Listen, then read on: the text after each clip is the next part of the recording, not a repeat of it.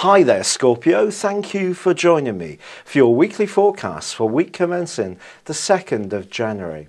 I'd like to wish you a very happy new year, and this week begins in some style for you because Jupiter, the planet of hope, which is in your sector of relationships, is now going forwards but is joined on Monday by the moon. This suggests that interaction with one particular person can be really sweet. But you can't take everybody for granted because Mars in your sector of friendship clashes with Mercury in your sector of values. And I think one friendship could be a bit shaky.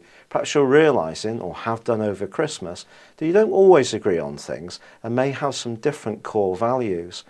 But it's important that you listen to other people's viewpoints because with your ruler Pluto combining with the Sun, the backdrop for this year is going to make you very passionate but also very persuasive, and that's good.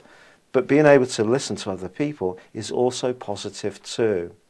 Don't be surprised either this week if you are hitting the January sales, if it's home furnishings that intrigue you, because with Venus in your sector of home, making yourself that much more comfortable, or if you're in the southern hemisphere, buying nice things for your garden, are certainly going to be attractive to you.